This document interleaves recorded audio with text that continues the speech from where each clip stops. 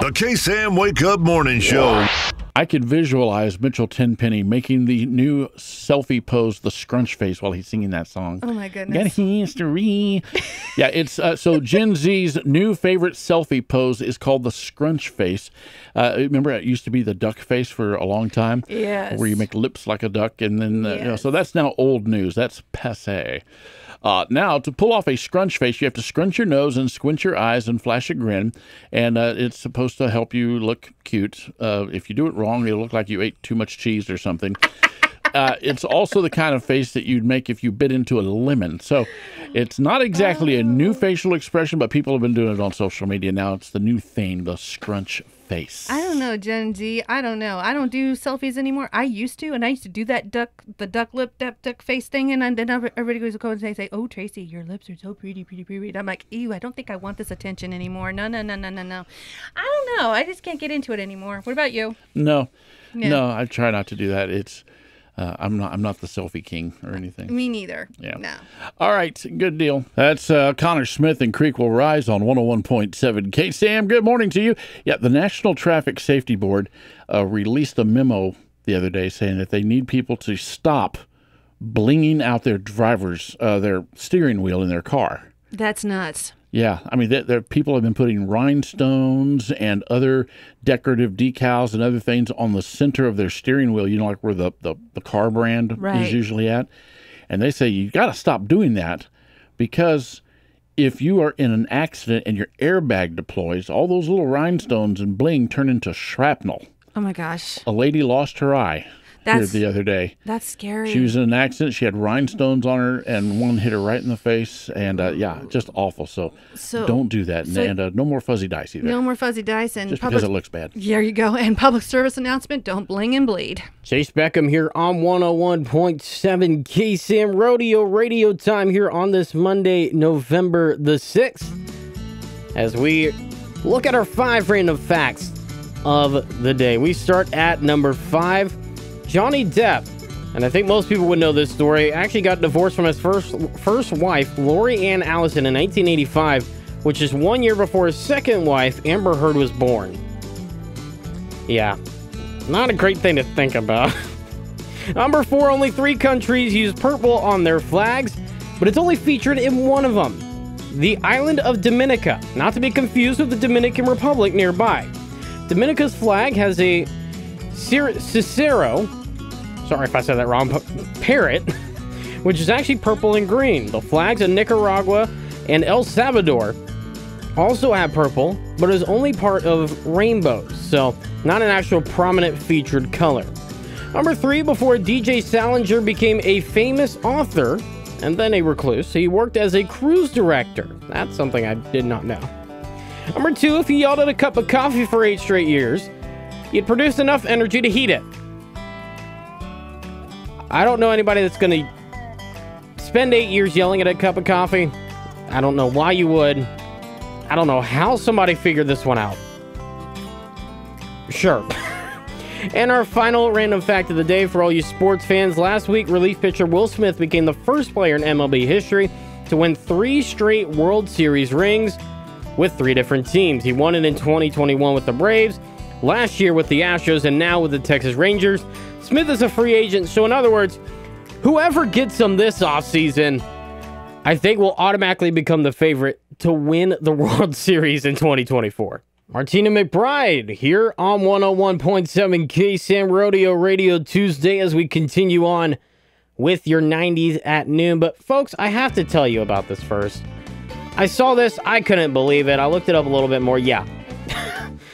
Get ready, folks. Apparently, basically what Heinz is doing, they're coming out with a new flavor, right? It's ketchup. Don't worry. It's still ketchup. It's just a new flavor of ketchup. Pickle ketchup. I'm not making this up. Apparently, it's exactly what it sounds like. A condiment that combines the tangy and savory flavor of pickles with Heinz ketchup. Someone who tried it said it's like they bottled up a flavor of McDonald's pickles and ketchup in the same thing.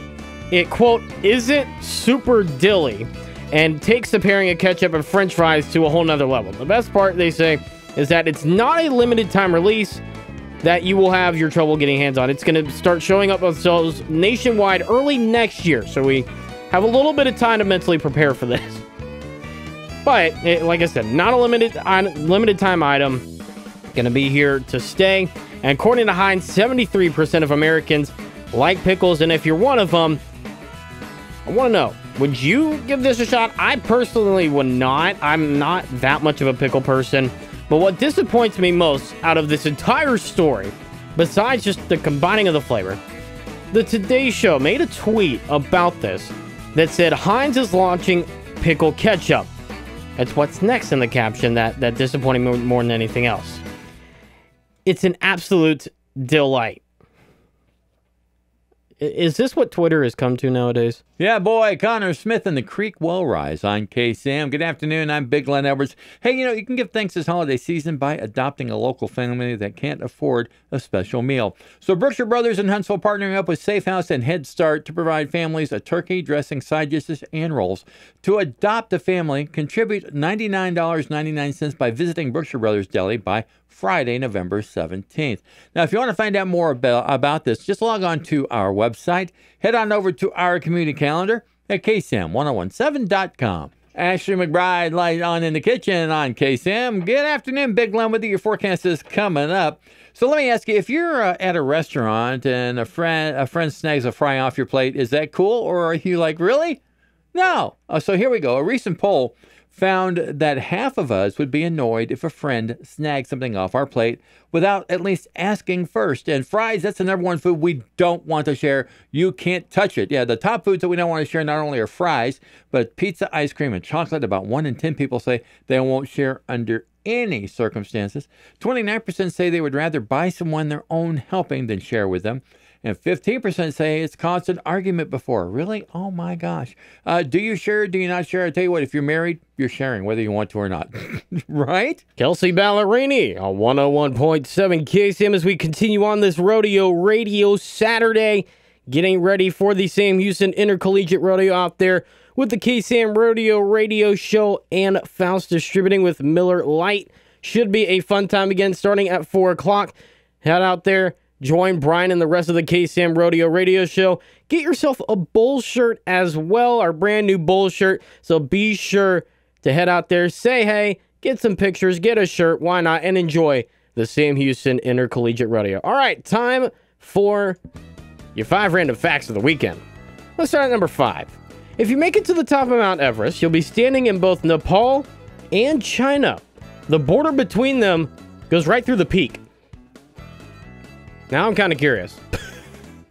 If somebody could fly me up there, that'd be perfect. Because there's no way in the world I'm hiking that. No way in the world. Number 4, out of the 20,500 or so Major League Baseball players that have played the sport at the pros since 1876, only 12, only a dozen, have been from the state of Alaska. The most famous, Curt Schilling, who was born in Anchorage. Third fact of the day, Crayola his crayons called Carnation Pink, Piggy Pink, Pink Sherbet, Pink Flamingo, and Tickle Me Pink. But not one that's just called pink. I don't get, especially the Tickle Me Pink thing. I think that was because of the Tickle Me Elmo thing from 10, 12 years ago. I don't know, but either way, I don't get it. They just have a pink, right? Our second to last fact of the day, Arnold Schwarzenegger didn't do his own German dubbing for the Terminator movie because his accent is actually pretty rural, and the studio felt that it didn't match the character that he had in the Terminator. Sure. Never knew that, but okay. Either way, I'm still going to use it, because why not? And finally, next year, the term action figure will turn 60 years old. Action figure was first coined by Hasbro back in 1964 to market their G.I. Joe figure to boys who refused to play with quote-unquote dolls. Interesting. 60 years old. Wow.